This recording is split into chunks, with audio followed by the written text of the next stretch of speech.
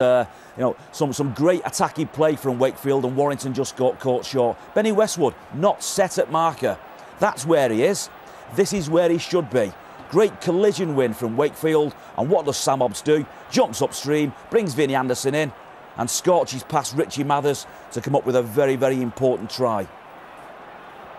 Defence the key, or not so at the minute for Warrington. Look, the markers lost collision. Paul Rauhi and Benny Westwood not square. Benny Westwood moves to the right hand side. Paul Rauhi goes left. They actually split at marker. Beautiful play from Brad Drew right up the middle, and Grix takes on Lee Braze and Chris Riley and puts Sean Gleeson away again for another very, very important score. You'd like to see from this point John Clark a little bit deeper at marker, and now coming upstream. He doesn't do it. It leaves Tyrone McCarthy one out against the big prop Moore. Offload to Leo Latu, and just look at that movement yet again right up the middle of Warrington's defence process. Scott Grix, who had a great game, backs up for fun.